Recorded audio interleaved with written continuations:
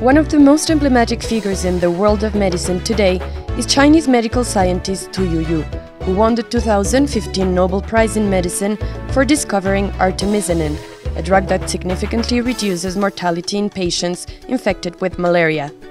Born in 1930, Tu Youyou graduated from the Department of Pharmaceutical Sciences at Beijing Medical University in 1955. She is currently head professor of the Academy of Traditional Chinese Medicine.